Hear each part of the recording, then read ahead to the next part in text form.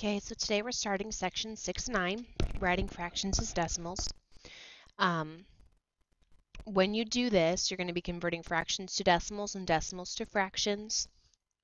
Remember that if your fraction is less than 1, not a mixed number, then your decimals should be less than 1. Okay? If it's a mixed number like it is here, it should be greater than 1. And basically all you have to do is make sure you put that 4 out in front of your decimal. So when you convert a fraction to a decimal, you divide the numerator by the denominator. Remember, the top one is the numerator, bottom is the denominator. So 1 divided by 8 is going to be a decimal because 8 cannot go into 1. So I add my decimal point and divide all the way through, and you get 125 thousandths as your answer. If it's a mixed number, the 4 is going to go out front, and what you're going to do is you're going to divide your numerator by your denominator, and that's going to be the numbers that are going to be behind the decimal in your answer. Okay, so that's how you convert a fraction to a decimal. Now, when I convert a decimal to a fraction, you're using place value. Okay, so you're going to use place value to write it as a fraction. This is said or written as 85 hundredths because the 5 is in the hundredths spot. Okay, remember this is the tenths. Hundredths, after that would be thousandths, 10 thousandths, 100 thousandths, and so on. Okay, so 85 hundredths I know can be written as 85 over 100, and then you're going to simplify. Okay, so I divided the numerator and denominator by 5, and that's how I got 17/20.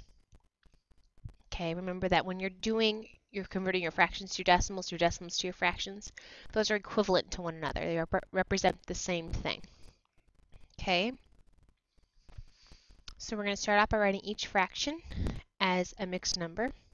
I'm sorry, each fraction or mixed number as a decimal. So I'm going to take 2 divided by 5.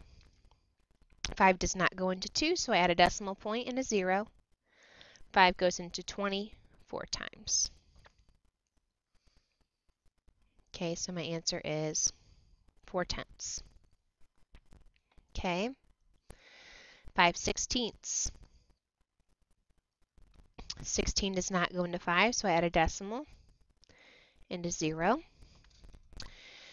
16 goes into 53 times. Could be 48.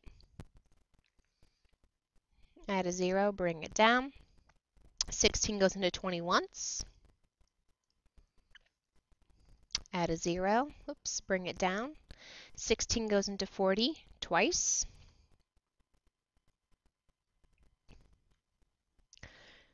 My goodness, add a 0. Wow. Get 8. Bring it down. And 16 goes into 85 times evenly. So your answer is 3,125 10,000ths. 4 9/40. So you know the 4 is going to go out front, so it's going to be 4 point something. Take your 40 and divide it into 9. We know it's going to go in twice. Okay, so it goes into 80. Subtract my 80, I get 10. Add a 0, bring it down. 40 goes into 100 twice. Again.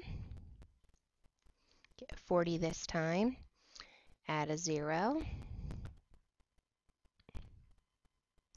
I'm sorry, get 20. What am I doing? 20 this time. Add a 0 and bring it down. And 40 goes into 200 5 times evenly. So I get 4 and 225,000. So to make sure we add that on to the end behind the decimal. Okay, once again, your mixed number just means that 4 needs to go out front. Okay? And my last one, 10 and 4/5. So I know it's going to be 10 and something. 4 divided by 5. My decimal point, 5 goes into 48 times evenly. Okay, so it's going to be 10 and 8/10 as my answer. All right, so that's converting your fractions or mixed numbers to decimals. Now, when I write it as fraction, it's the same thing. I know that this is going to be 6 and 79 hundredths, so I'm going to write it out as a fraction using place value, 6 and 79 hundredths. If you can simplify it, you simplify it. If you can't, that's your answer. And in this particular problem, I can't simplify. So that's my answer. Okay? And then I have the next one. This is 0.185, but this means it's 185 thousandths. So I need to simplify this. If it ends in a 5 and a 0, I know 5 can go into it. Okay. 5 goes into 185, 30, right, 15, 7 times. 5 goes into 1,000, 200 times. Okay, I can't simplify 37 and 200 anymore, so that is my answer. Okay, so when you write it as a decimal, you're using place value, but then you need to simplify it. You always have to simplify your answers. Okay, so that's what we're doing as far as converting fractions to decimals and decimals to fractions. If there's any part that's confusing to you, make sure you ask one of us tomorrow so we can help you out, because this is going to roll into what we're going to do the following day with percents to fractions. Okay, thank you for watching.